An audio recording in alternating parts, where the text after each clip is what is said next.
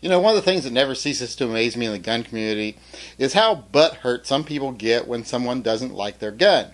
You know, I'm no stranger to rude comments or people losing their cool on YouTube. I mean, I get it all the time in my videos. Some people say I even encourage it, that I like it. And I kind of do. I kind of like feeding the trolls a little bit.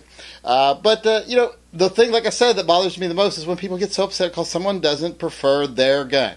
If someone says something negative about a gun, there's a certain group of people that just get all butthurt about it, get all bent out of shape. I never understood why this is.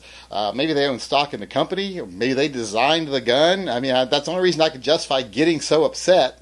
I mean, it happened back when I said something about how I preferred a specific gun over the car. People just went off about that. And then most recently, I had a video where I said, you know, the Smith & Wesson Shield just didn't seem like a good enough quality gun for me. It didn't seem like something I would want to own. And then later I shot it and wasn't impressed with it. I wasn't impressed with the build quality. I wasn't impressed with the looks of it. Wasn't impressed with the feel. So, and then all these people just flipped out. Oh, the Shield's one of the best small guns on the market, blah, blah, blah, blah, blah. And I'm like, you know, all I said was it just wasn't for me. I didn't like it. I have other guns that I think do the same, serve the same purpose as the Shield, fill the same niche, but they do it better, and I think they're better guns.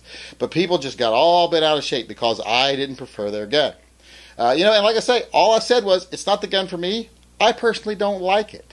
And yet people get all upset, and I just don't understand why that is. You know, I mean, maybe you could explain it to me, but I don't get it. So in case you haven't figured it out, I mean, what the whole point of this whole video is to just tell people that I bought a Smith & Wesson Shield.